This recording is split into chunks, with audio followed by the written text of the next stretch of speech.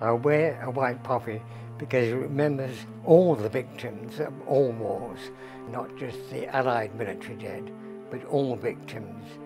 There was a little girl in my class. She wasn't a particular friend of mine, but one day we happened to be chatting during playtime. And then the next day, she wasn't there. Her house had had a direct hit by a bomb. She was dead. Her elder sister was blinded. This is the human cost of war, and the red poppy says nothing about them.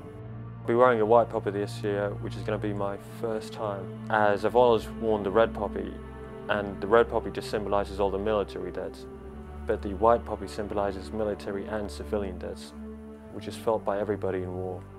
Women and children in particular are often the unseen victims of war and of conflict, when actually they are victims just as much. Every town centre, every train station, every TV presenter is poppy, poppy, poppy. And these poppies are sponsored by the people that profit from war. That cannot be right. And the white poppies to represent all human beings that have suffered, all human beings, regardless of race, colour, creed, sex or age. We need to commemorate all the victims of war. Peace is something that we, by necessity, need to work for. We need to work for it harder than we work for war. Wear your heart on your sleeve, wear your poppy on your lapel, just to show that that's how you feel.